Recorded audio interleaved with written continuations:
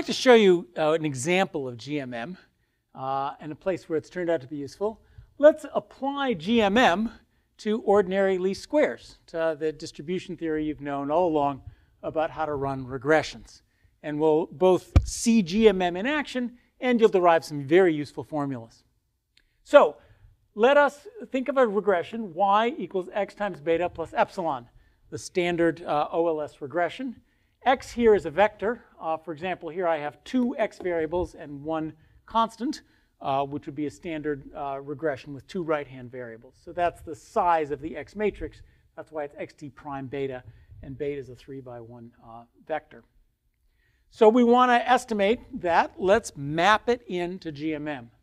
We have to find a function of the parameters that is supposed to be 0, a GT. The GT was the function of parameters that should be 0. Well, OLS is defined by the right-hand variable x is orthogonal to the error term y minus x beta.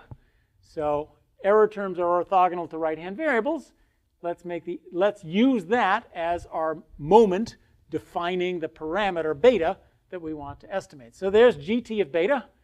ET of y minus x beta equals 0. Now, in this case, we have the same number of moments as we have parameters. There's 3 betas and 3 moments. The 3 x's are each orthogonal to the error term. So the A matrix is just going to be the identity matrix. It's going to be exactly identified. There won't be any testing to do, but that's fine. We can still use GMM to define our estimate and define the distribution theory of our estimate, and that's why we're here. So this is our A, just identity matrix times GT equals 0. Solve that for beta. This one we don't have to do any computer searches. Solve that equation for beta hat. Beta hat is E of XX prime inverse E of XY. Now there you're going, wait a minute, what is this? I've never seen that, but the GMM notation, ET of XX prime inverse, that's the same thing as our usual X prime X matrix. The X matrix that we write in the usual case is X1 prime, X2 prime, and so forth. So that notation is the same thing as that notation. So that is, our friend, the X prime X matrix and the X prime Y matrix. You knew that, but here we are. What we're doing is mapping it into GMM so we can use the GMM distribution theory. The D matrix is the derivative of that with respect to the parameter. Derivative of that with respect to the parameter is just E of XX prime. The A matrix is the identity matrix because there's no over-identifying restrictions. The function of data, the U thing, is just that thing in there. It is X times the error term. So there's our U object right there.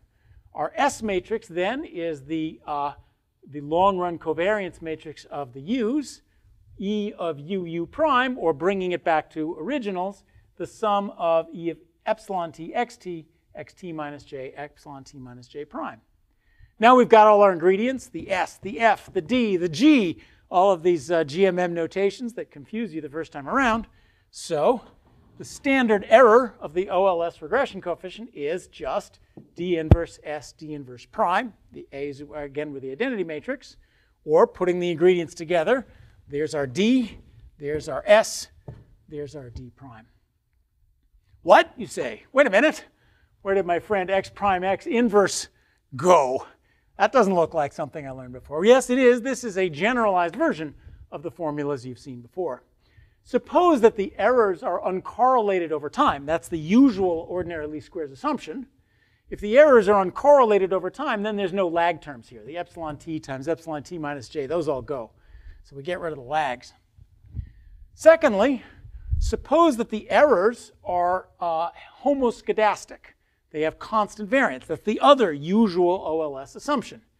If the errors are homoscedastic, then the remaining term, E of epsilon xx prime, is the same thing as E of epsilon squared times xx prime, sigma squared epsilon, E of xx prime.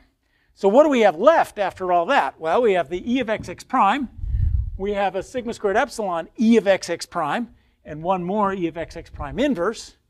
One of those cancels with one of those, and you get your old friend, E of xx prime inverse, sigma squared epsilon, that you've seen before. But you don't have to do that anymore. This, in fact, gives you a useful formula. Suppose you don't think the epsilons are homoscedastic. Sometimes the epsilons have higher variance than at other times. Now we have a formula white standard errors that correct OLS for potentially conditionally heteroscedastic error terms. What if the error terms are not independent over time? What if they're autocorrelated over time? That happens a lot. Well, now we get to use this formula. Those are called Hansen-Hodrick or Newey-West standard errors.